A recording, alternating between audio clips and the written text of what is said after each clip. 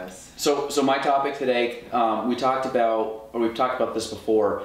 Real estate, if you're in real estate, one of the things that happens is real estate is very volatile. Is that the word? Up and down? Yeah. Okay, volatile, meaning it can change, all the time. So there's not really any constant in real estate, meaning, which I love. I mean, there's a hectic aspect to it, which I like, the uncertainty of every day, the change in, the day's always changing. But with that comes, you go in what I want to call slumps, meaning that you have ups, you have downs. And early in my career, I wasn't doing a lot of deals, so I would do a deal here, and then it might be, when I was first starting, it could be a couple months, and then I get my second deal, and it could be a couple months, and then eventually I'm getting a deal every 6 weeks, and then I was getting a deal every month, and then it was a deal every 3 weeks, and now it's gotten to the point where I'm having a deal about a week right now. So, but what happens is there's certain times that you get in what I call like a slump. Mm-hmm.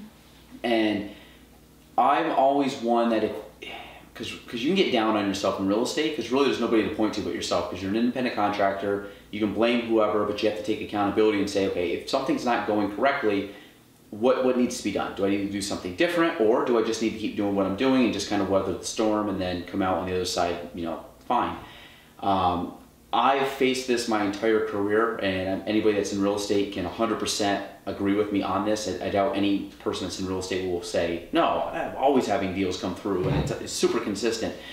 So there's weeks where I could I think my best week ever, I had 5, 6, or 7 deals in 1 week put together. Nice. And I've also gone, right now, I was staying kind of in a slump.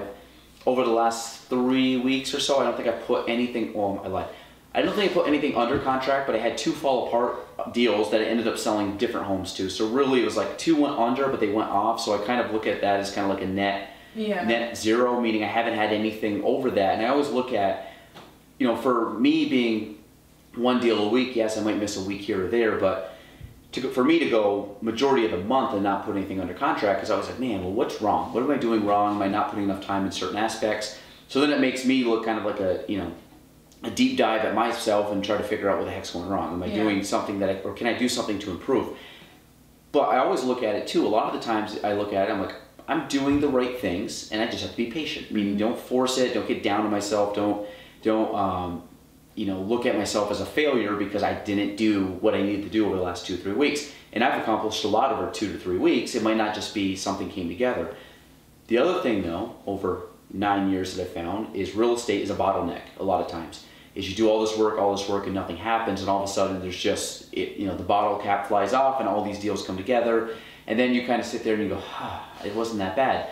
And I think today is like the first glimmer of hope where I think I might potentially be out of the slump. So it's one of those, but same thing, you just can't get down on yourself if things, and this is kind of true in life or anything else, if there's a negative or something's not going your way, like don't sit there and think that you're a failure. Don't look at the negative aspect. Always look at always try to find the positive, like the silver lining, and everything is, there's something good can come out of every situation.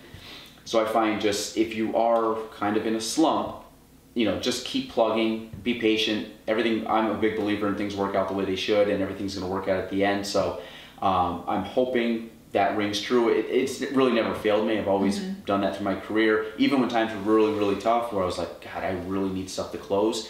I still was patient and didn't freak out, and still kept, basically I talked a lot about having, faith in yourself, even if it's kind of blind faith, that you just have a belief in yourself that you're going to overcome whatever the challenge or obstacle may be.